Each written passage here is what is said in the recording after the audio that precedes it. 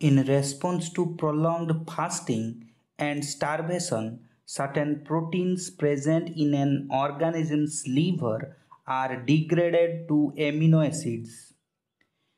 They are non-essential amino acids undergo transamination or deamination to form ammonia or NH3.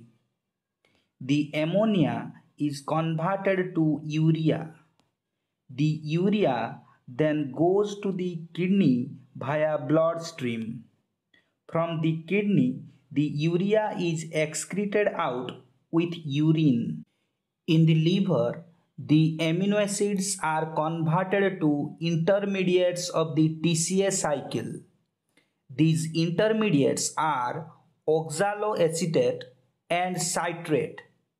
The oxaloacetate in presence of a gluconeogenic enzyme PEPCK or phosphoenol pyruvate carboxykinase is converted to phosphoenol pyruvate. It is the first step in gluconeogenesis. Then the phosphoenol pyruvate goes through some further steps of gluconeogenesis to produce glucose 6-phosphate. The glucose 6-phosphate in presence of G6PH or glucose 6-phosphatase is converted to glucose and inorganic phosphate. The glucose then goes to the brain via bloodstream. The adipose tissue imports its fatty acid to the liver.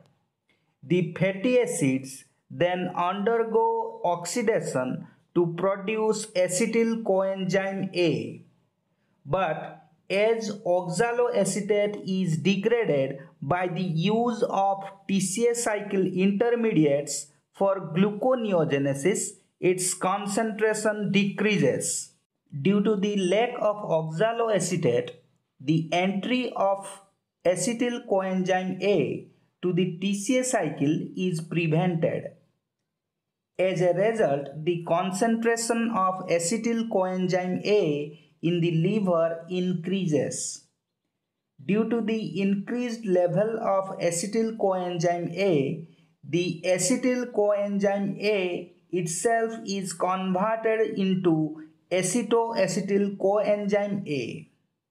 The acetoacetyl coenzyme A is then converted into ketone bodies.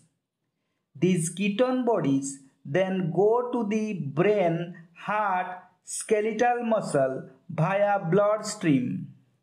These organs use ketone bodies as fuel instead of glucose.